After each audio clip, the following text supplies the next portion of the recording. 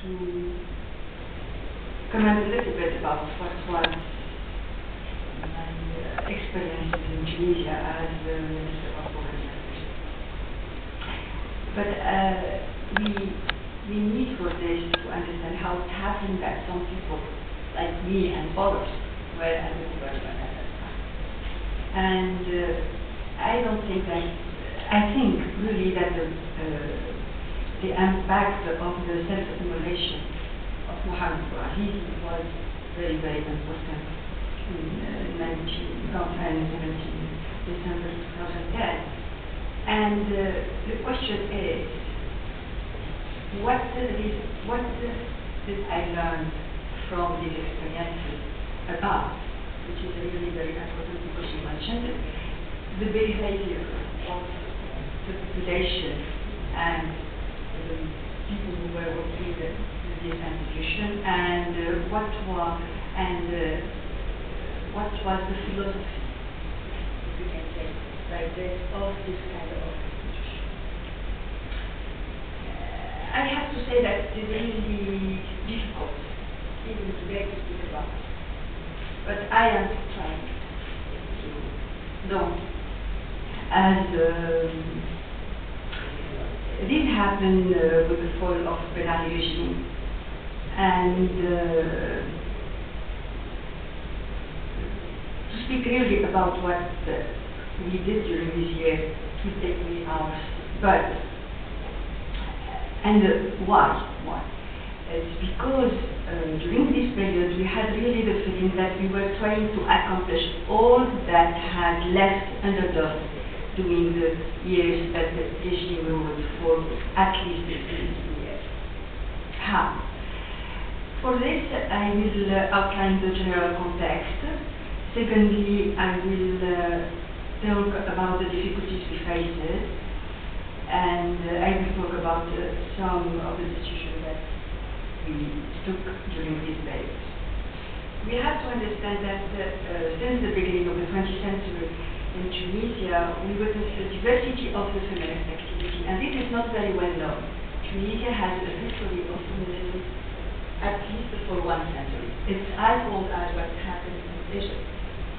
And feminist of diversity, nationalist, sociocultural, religious, communist, and many independent women. But this activity confronted 2 historical barriers. The first one was the colonial rule, which placed barriers on the natural evolution of women's emancipation and interrupted what was known as the reformist movement, since it did not fit into the colonial process. And we have several documents that prove this. The second thing is appeared since 1987 with the authoritarian regime of Ben Ali, which appropriates women's discourse, the feminist one, as window dressing, while marginalizing the voice of historic feminist leaders, excluding the opposition, and using it as a pretext the protection of state security. And even women were in the front. And we had currently there is a great demographic imbalance with a high proportion of married adults and high numbers of unemployed in all areas, especially among the youth, and more even particularly among women who are educated and who are twice as likely men to be unemployed. So the situation was really as worse for men, so it was as difficult for them. Emphasis is frequently placed on the need to recover their dignity. It will take me hours to discuss, and I can't really, don't have time. But what does it mean, dignity? It's important to discuss, but I don't think that it is the moment today. The development policies up to 2010 have contributed to regional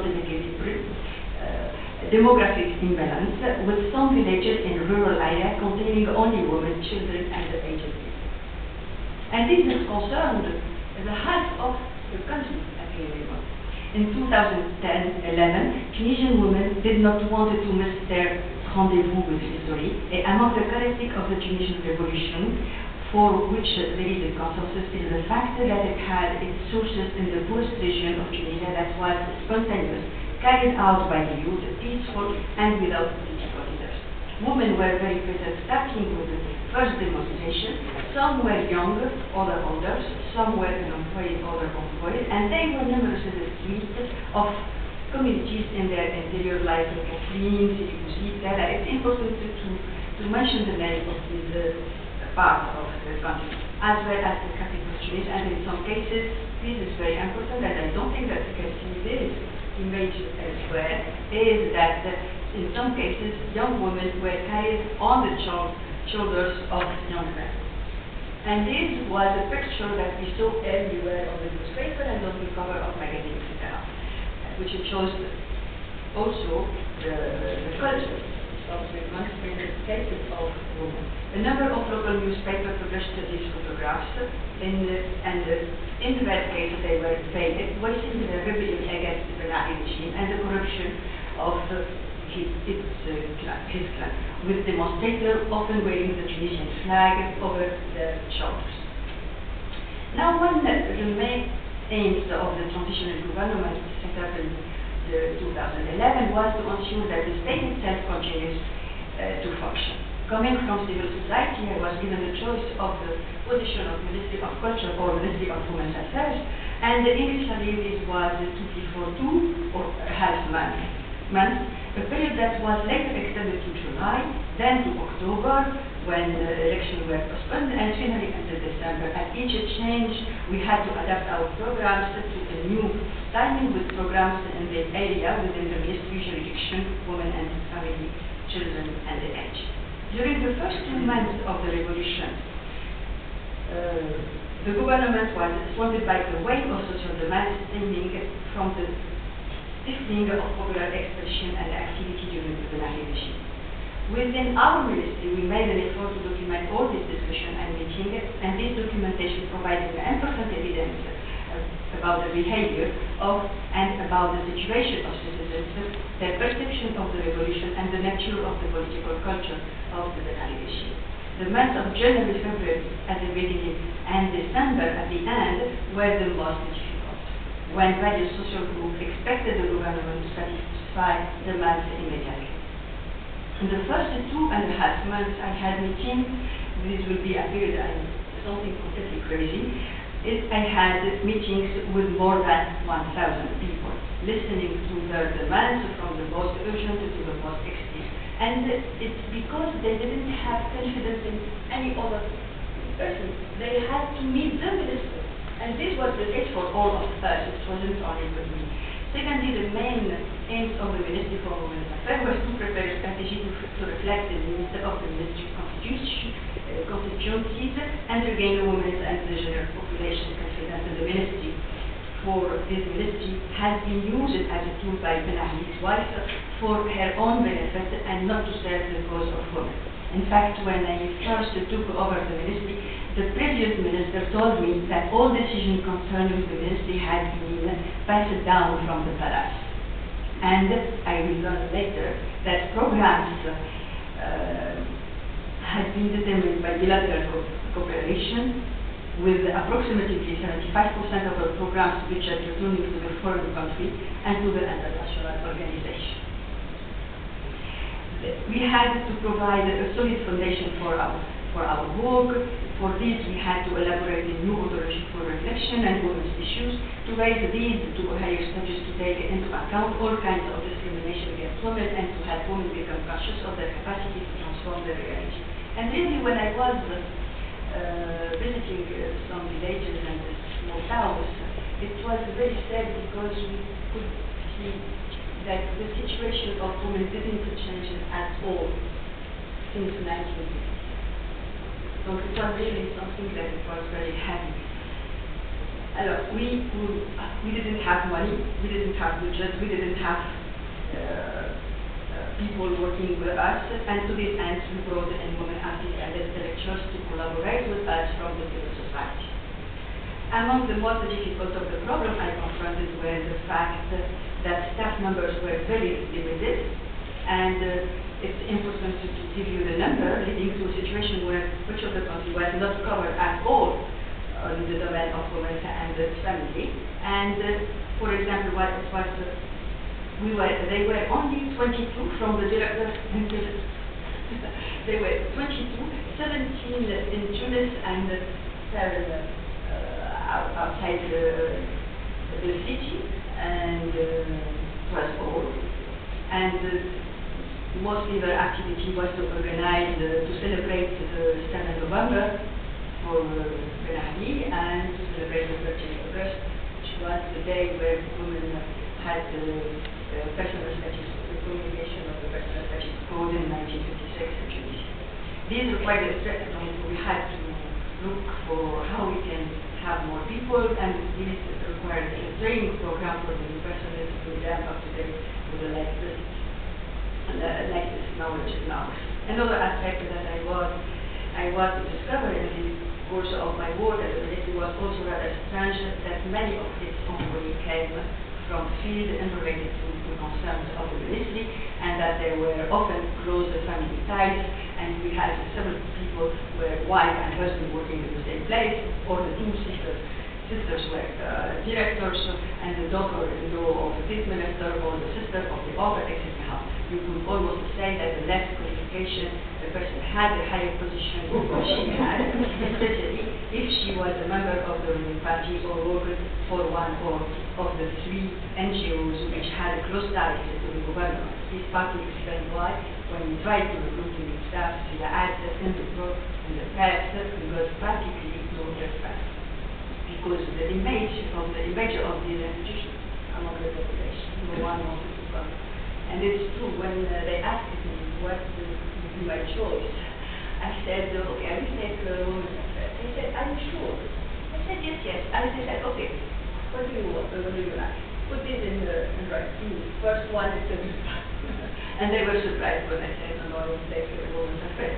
The decision taken during our time as a ministry gives you some examples. This shows how we did. Women today are still not considered political actors, even with their participation in the election. I will tell you why. For example, whereas the political figures and the population more broadly called for the dissolution of the organized political party, the FCD, there was nothing on the sort regarding the elimination of the femmes in Tunisian unity, which was under the program of the FCD. So this was a little bit interesting to look at, and really deserves that we work a little bit on this question. I took the decision that the minister's role was primarily to serve its constituents, and that political parties would have no role in it. Also that the ministry would not support any particular women's organization, which had the consequences of this, the NGO that were supporting the state, which had the consequence of encouraging independent women to call for the dissolution of the National Union of Tunisian Women, and which had been closely tied to the Ben Ali regime and had worked to promote essentially Leila Ben Ali rather than promoting Tunisian women. The second decision was we set up a commission to oversee how programs were financed, trying to avoid a situation where under the old regime a presidential decree stipulated that, for example, UNFCC's salary was not to be touched, and that she was to have the status and all advantages of the Secretary of State. So this was a little bit not ethical, because she is an independent and supposed to be an independent NGO. At the same time, she was paid as a Secretary of State. And although all of this had to be paid from the limited budget of our ministry. The deflection of some of the ministry's structure and activities to benefit the women elite, such as moving the emergency section for women victims of violence, financed by the Ministry for Women's Affairs, to the BASMA Association of Leila Ben Ali. So the third decision, when the question about women wearing the hijab, out loud since 1981 by Decree 108, which furthered the headscarf and public institutions, we declare that we consider this to be the choice and the right of the anti-Jews. Later, the Minister of Interior decided that it was no longer forbidden to have identity photos of the headscarf. Fourth one, And it was really important because 7 women were arrested and jailed for refusing these decisions. We called for parity in the elections, and this was made part of the program of the Commission for Political Reforms. One case was for reform. In the pluralistic context, the concept of parity in political parties, where each party is required to have an order list of candidates, with each candidate followed by the candidate of the opposite sex, gained unanimous consent, including figures from across the political spectrum, including the NAFTA, with the High Commission for Political Reforms. And this concept of parity was quickly accepted by the population, generating no negative public discussion, which is really important to show that people were ready for this.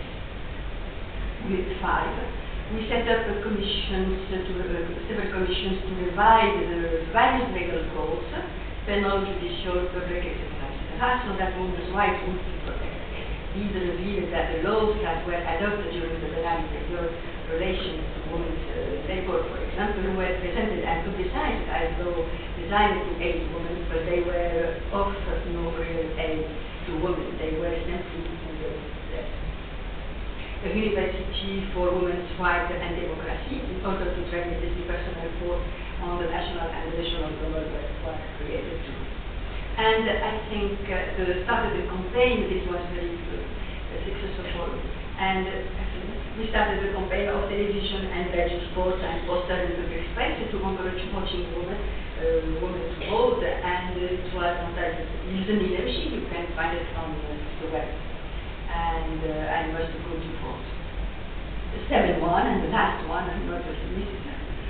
I think it's among the most important one. We encouraged the passage of a law in August 11, lifting Tunisian reserve concerning CEDAW, Convention of Elimination of all forms of discrimination against women, despite the latent